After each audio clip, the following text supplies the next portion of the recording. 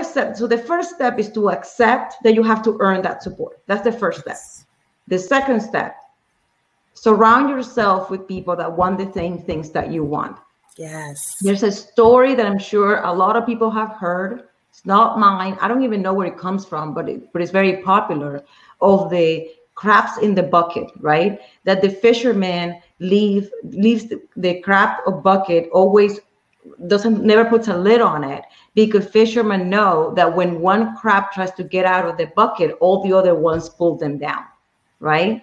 Yes. Don't be the crab on the bucket. If you surround yourself with people that don't want the same things that you want, that like to see everybody in the same spot because they are, and they don't have enough courage to get out of it, you need a new group, right? You need a new community. That is it. You need a new community.